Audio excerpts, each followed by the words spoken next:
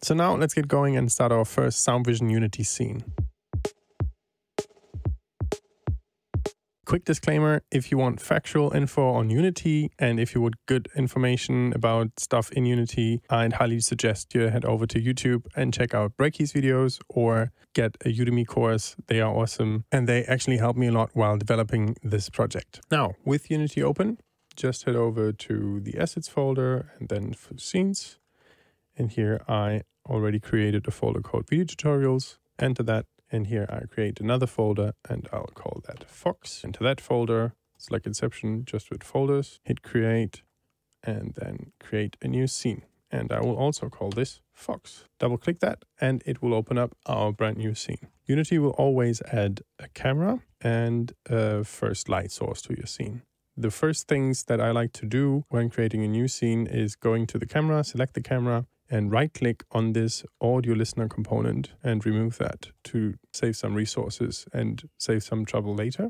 The second thing I always like to do, just to be creative, is go to the background color settings and set it to something like black, just to make the scene my own. Next, we have to add an empty game object, and I right-click in the hierarchy and say create empty.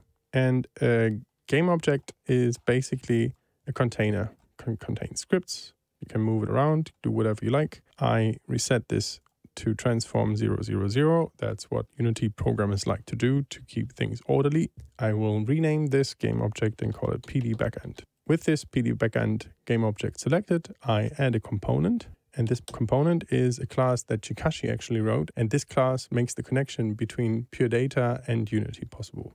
It looks very sparse, but it does an incredible job. The next thing that I will add is a 3D object. So the first thing that we actually see in our scene, I have a little cube here. I can still move it around. And if I go to the game view in Unity, you see that we have our gray cube here. And what I want to do now is change these rotation values or these scale values with a script. So I can change it with my mouse, but I actually want to send values into this rotation here so that it gets moved by my voice.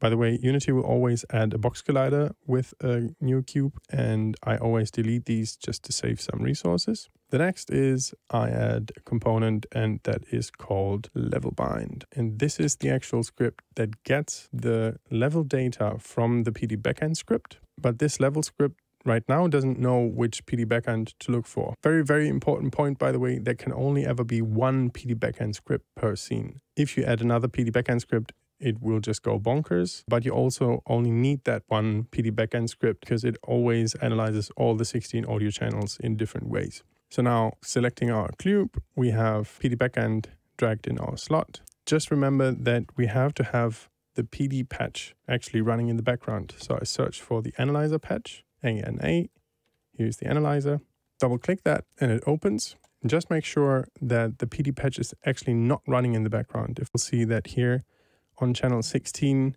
I have movement here in this fader, and this is actually the value that I want to send over into Unity. So I switch that off again, minimize that, select our cube, and select channel 16 and hit play. It automatically switches into game view, and now I can select log level, and you will immediately see numbers appearing down here. If you go to the console, this is a row of numbers. This is actually the loudness values that we get from PD for this channel. If I'm quiet, the numbers get lower. If I talk, the numbers go around like 78 to something, 60 to 78. But now what I actually want to do is I, for example, want to change the size of this cube via script, or I want to change the rotation. So how do I do that? By the way, very important information. If I leave play mode now, it will reset my cube. And this can be very annoying, and I'll show you a trick to go around that in a minute. So the script to route values coming out of these PD bind scripts to the actual transform is called KGRO bind. Now, why is that? Little story. During my fellowship at the academy, I found this guy online who does incredible stuff within Unity, and he just does bonkers visuals with Unity, real-time visuals. He does visuals for other artists, and he's just amazing. Check him out, Kijiro Takahashi on Twitter. And In February, he actually updated a project called LASP on GitHub. And he makes basically all his stuff open source, available for free. You can download it, mod it, put it into your project. If you go to the license agreement here, it actually says like, we can, without restriction, use, copy, modify, merge, publish, distribute, sublicense, and or sell copies of the software. So this was perfect. And I told Naoto that I would like to have part of his project in our project. This was the binding, which basically makes it super easy to route these values from one script to transformation or a lot of other values. So Naoto came in and reversed engineered this script into our project. This is how it looks. Has an input minimum and an input maximum. I'll show you later what that means. And I'll add a property binder here. And I'm looking for a vector 3 because I want to change x, y, z up here. And now it looks for a target and I drag the transform in here. And then I can actually change a property. And what I am looking for is the local Euler angles. Welcome mass. You will have to deal with a lot of mass if you want to go into SOUNDVISION. And how this actually works is if this is sending a value between 0 and 100, which it is, then at the minimum, when it sends a value close to 0, it will send out these values here at 0. So for x, it will send out a 0. For y, it will send out a 0. For z, it will send out a 0.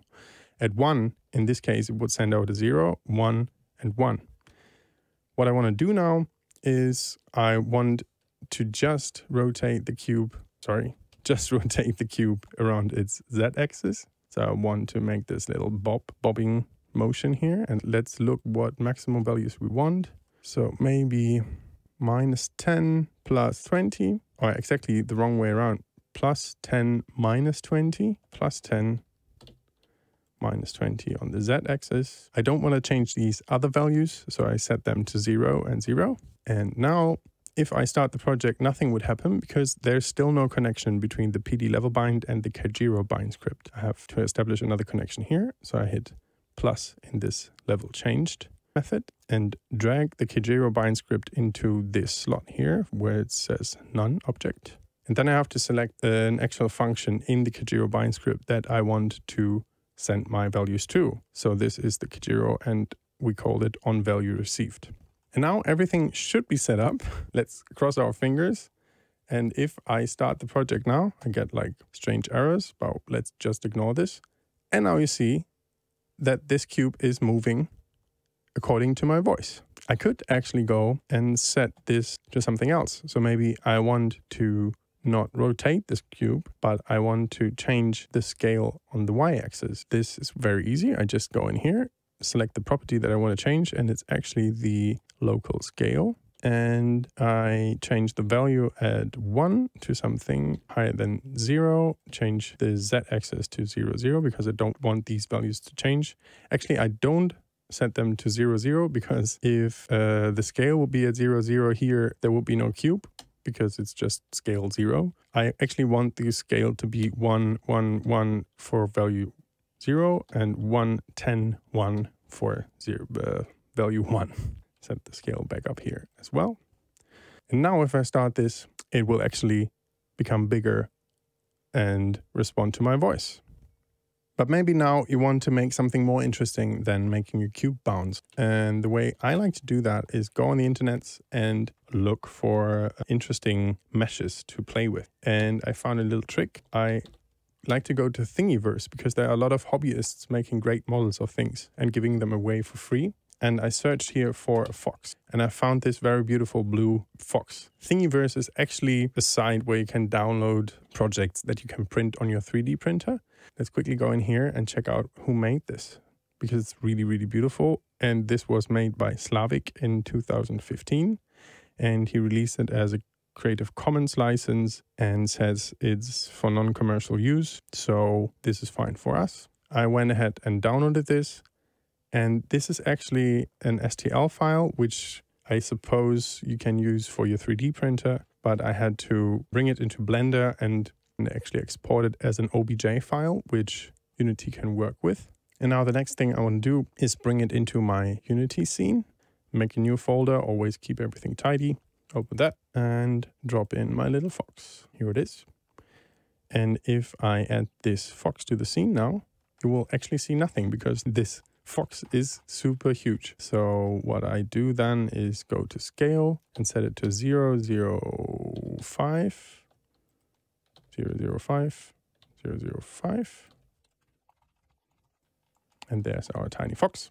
And now we just have to do the process that we had done for the cube again, really quickly. Just add the PD level bind, add a Kagero bind script, hook the Kagero bind script up to the level bind, select Kagero bind script on value received, add a property, add a vector 3, or add the Euler rotation. Interesting, you can also just select an Euler rotation directly. Select the transform, it's just a different way of doing the maths basically for rotation values. Then I select the component, the transform, select the property local rotation, and I say at value 0, I want no rotation, and at value 100, I want, I don't know, what is a good value? Maybe 100? I think this is in degrees now. I just forgot to hook up the PD level bind script to the PD backend. By the way, Unity just changed the order of these objects. This has something to do with this being a prefab. I don't know. We just go with it. So I just hooked up the PD backend to this, select channel 16, start it up. And now we have the little fox banging his head back, which is the wrong direction, and the cube next to it, which is going up and down. Cool. Maybe let's change that. I think this Kagero bind script doesn't like when I change values in real time. Oh, yeah, it does. So 100 is a little much. So maybe let's put -30 as our maximum. And now the fox is banging his head like crazy. We can always just select a different input as our audio source. So for example, if I start a kick drum here, and for the fox, I select channel 1, where my kick drum is at. You see that the fox is banging his head with the kick drum. And my snare drum is on channel 2 here.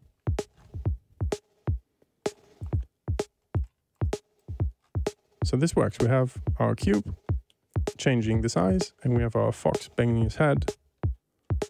Now what? We changed a lot of things during play mode, but we want to take over our changes into edit mode. Here comes a very important trick. Select all the objects and do Control Copy. Go out of play mode. Delete all the objects in the scene that you just edited and copy them back in. That way, all these connections will have carried over from play mode into edit mode. It's a strange thing from Unity. I don't know anything about it. Please tell me why Unity does that. I have never found a good answer for this. Just trying it again. When I start the scene now, everything should be still running. Yeah, great. The problem now is in the game view, we don't have a really interesting angle for this scene. So what I then like to do is find an interesting angle in my editor. Maybe like that. And then I select the main camera here and hit Control-Shift-F. And that will actually change the main camera that I just selected and take it to the view that I just had in the editor. So now when I head over into game view, this is the actual view that we have. And I think that looks pretty good. Now, before we go out of play mode, again, select all the objects, hit copy, go out of play mode, and copy the objects back in. So yeah, this is how you set up the very first scene. I hope these next videos will get much shorter because we have this basic scene set up and we can just go from there.